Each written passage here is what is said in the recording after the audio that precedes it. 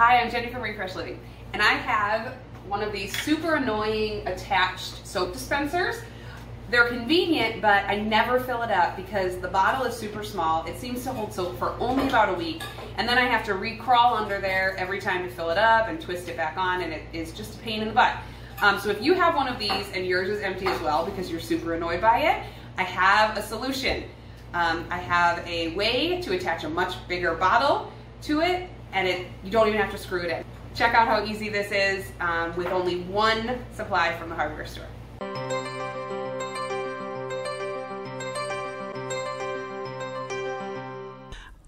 I'm in the hardware store, Menards to be exact, and I'm in the plumbing section where they have all these different types of plastic tubing. So I brought my pump with me and found the one that fit perfectly. I'm gonna go attach it.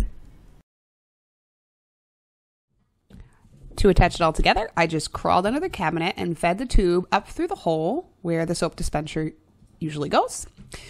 Once it was through, I could attach the soap dispenser to the tube, and then I cut it to be a good length to fit inside the bottle.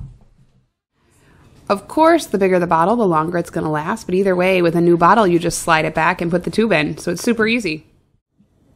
It took about 8 to 10 pumps to get the soap flowing through the tube, but then once it did, it was all set to go.